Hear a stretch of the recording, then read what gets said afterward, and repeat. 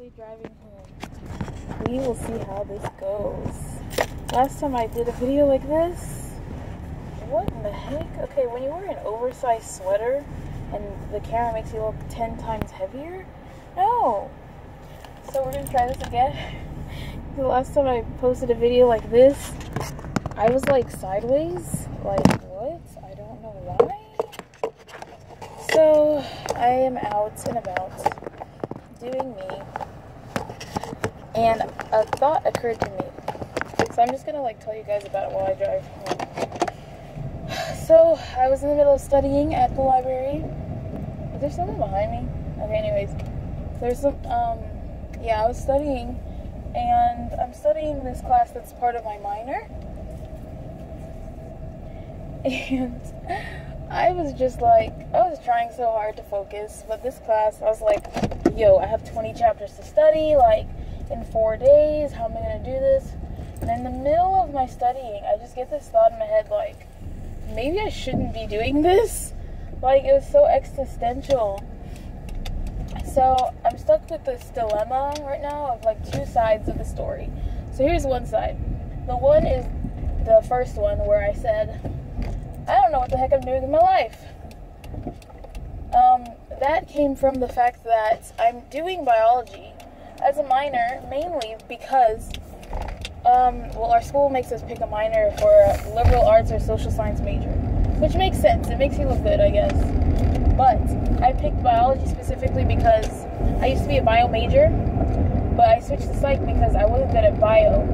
So I figured bio minor, since it has, you know, just a couple of classes, no maths or anything, that I could just run through it. And plus, I only have like 3 classes left that I can do next semester, so it's fine. Little did I know that university biology at this school in Texas is way harder than the one I took in Alabama. So I was just going through my head like, yo, a lot of this stuff that I'm looking over is the first time I looked at it, because this semester I have not been paying attention in this class. I've been skipping so many classes just to do other work, just to do her homework.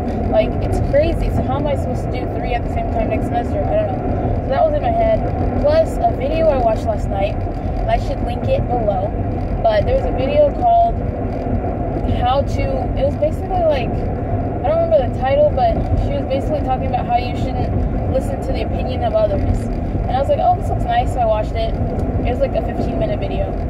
And it was intriguing or whatever, but I was tired, so I went to sleep. And then that kind of popped into my head while I was thinking about this too, because the main person or people in my life that told me that biology was good and like beneficial and it'll lead you to medical school and stuff were my family members. Family members, extended family members who have the same values of, since we in our past didn't have money, you should go and do this. Even though like they're really big people, they're like doctors, lawyers, nurses, teachers, professors, but they just all have the same mentality, like the girl in the video said. So basically I was like, you know what, I shouldn't be doing this just to please them. I should be doing what I want to please myself. Because it doesn't matter in the end, as long as I'm happy. I want to be happy, but I also want to live comfortably. That's the thing. So, I just started like panicking, and I went on Google to see how many semesters it would take me to switch my minor again. I mean, not again, but like to switch it from bio to human developmental studies and family studies. And basically that's under the School of Education. I mean, I have no interest really in the School of Education in general, but the courses that are involved within this minor are very interesting. It's like how families are created, like the different dynamics that they have going within them. It talks about different psychological careers that go along with this stuff. It talks about a lot of stuff that are just very interesting in terms of like psychology and some type of little bit of social work, a little bit, which I am interested in also, despite salary. But yeah, so that's the one hand. On the other hand, I was thinking while I was eating lunch today that there's this one lady who I was talking to, like, this was months ago. She was like kind of giving me an interview. Not really an interview, but it was like for a friend. Because she, Marianne, hey, if you're watching this, because she needed a reference. So I was like, sure, and she just interviewed me about her. But specifically at the end of the interview, it was very interesting because I didn't know anything about this lady. She just asked me, like, so what are you doing? What are you in school for? And I told her, well, you know, I'm a psych major with a bio as my minor, and I hope to I think at the time I was just discovering about occupational therapy, but I didn't know if it was like the one thing. Actually, you know what? No, that was the same weekend I found out I wanted to do it. Yep. So it was like the day after or something like that. And I told her what I wanted to do. And she was like, that's great. You know what? Just stay at school. And the biggest advice I can tell you is get a master's degree or a PhD. Like, always keep going. You can't just stop with a bachelor's. And she specifically told me this, not to say that psychology was bad. She is saying it because she was black too. She said, as a black woman who is black and a woman, people in the job areas of wherever you go will look at you not for you, but your status, like how much schooling you've done, or like they would like kind of like, I guess based off of her experience, they'll look at you and say, oh, so how did you get into this school? Is it because you're on a scholarship? That's because of your race or something like that? And I never like looked at life in that way because I've never been in a position where I was like talked down to or anything because I was black. I've never been in that situation. So I'm actually kind of privileged in that way. So I'm thinking that everything's probably just going to be easy and it's going to go into it. But she gave me really good advice on that. So all of that is just to tell you that basically, on the other hand, should I stick with biology because it is credentially like positive? I mean, she didn't really specifically say anything about my major or minor. She was just saying, as long as you go to grad school, it'll be better for you in terms of like job seeking, which I know, definitely. So there's that. I don't know, it just popped up in my head. But these are just thoughts that I've been having, and I'm just like, either way, if I go with a bio minor or an HDFS minor, they both can help me. I need either one, but there are pros and cons to both. I like frantically sent an email to the advisor of the HDFS program saying, let's say hypothetically I switch to yours. How long would it take me to graduate then? And then I was about to like frantically email I need to change my oil. I frantically emailed my psych advisor, who I don't need to see anymore because I'm not even, like, I'm done with all my psych prereqs. But now at the same time, I'm like, oh my goodness, but I can't go over a certain amount of credits before I graduate. So I'm like, never mind.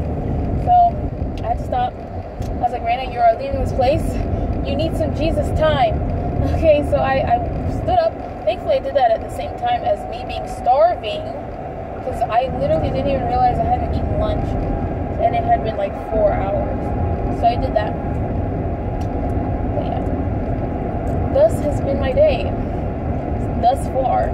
I'm going home right now, YouTube, wow, this car is really hating my driving skills right now. Okay, let's speed up. This is me every day. I don't really care though. Ooh, cheese and rice. This has been my day. Also, you guys, this past week, Cinematic was released from Owl City. Nobody knows this on my YouTube channel, but I am an avid Owl City fan. I really hate this person behind me. Like, I'm the biggest Owl City fan. Like, I could write 10 papers about him. I love Adam Young. Okay, anyways. I don't even want to make this a subject topic to talk about. This is another video in itself. But there's so many mixed reviews on this album. Like, it's not even released. We only know 4 tracks. Actually 5, I think, from the album. Well, 5 tracks were released this year, but 4 on the album, I believe.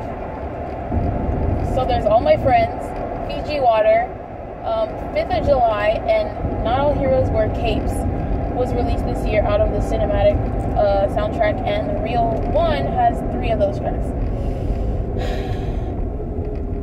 There's just like so many like things that I could talk about this in particular, because like I love Adam. I did not really like all my friends upon first listen. This is such a different topic. Like, you guys have to hear this. But I'm so passionate about this band. Like, I didn't really like it upon first listen, but as I watched stuff about him talk about it, just, it's like, okay, I'll appreciate it because it's Adam. I love me some Adam. And I've been deprived of his music for like the entire year, and of his voice, because he released scores this whole summer and this whole year, and they've been beautiful, but I miss his voice, and I miss his whimsical, quirky lyrics. That's one of the biggest parts that is missing from this reel, from this album as a whole. The only song that we have to relish upon that on is a little bit of Fiji Water in terms of lyrics. A little bit, very tiny, but it's still very literal. Fiji Water is extremely literal, but it's good because he's grown up. You guys, Adam Young is like 30 years old. He's 31, actually. He cannot be singing about strawberry avalanches for the rest of his life. So that's the other side of the argument. I do love that song, and I do love Fiji Water a lot. Fiji Water actually like almost made me cry. It was so good. But yeah, he's growing, he's changing, but his music still stands true to Owl City. You can even hear those little melodies in the background that are just so reminiscent of Adam and his past, like, pre-debut Owl City-ness, if that makes sense. Like, he's so Owl City. It doesn't matter where he goes. Now, what else was I going to say? That's a little rant. Something I did not like very much was people commenting on his girlfriend's post. Not on it, but like about it on Reddit. And they said, oh, it's cute that, like, you know, she uploaded a video about him and his inspiration behind the work, but it's like she's taking all the credit. I was like, wait, what? Where did it say that? Where did you find this? Like, you guys are just butthurt that that Adam is in a relationship. Like, chill out. I was never angry at that. It was weird though to see like the contrast in personalities that they have. That's what threw me off, because Adam's very quiet, very like, he's so humble and very secretive about his music and the creative process and how it goes and how popular it is and everything like that. And that's all we get from him, is that stuff. But here we have Abby like just basically fangirling, Abby with Katie fangirling about this album, and we see them like dancing in the car, like, and I'm like, oh, okay, that's very opposite. It wasn't that bad though. So it was just like contrast. Like, I didn't expect it. I expected her to just like sit down with her tea and just, you know, talk about something analytical, I don't know. But I mean, she did have tea, but yeah, I don't know. It was crazy. I need to end this vlog right here because we're getting into new territory. Not new territories in the neighborhood, but we're about to make like the biggest turn of my life, and I'm afraid that this phone is gonna fall. Also, I don't want to waste y'all's time watching this video because I'm not really talking about anything anymore. I'll vlog some other time. It's currently finals season, and I want to cry.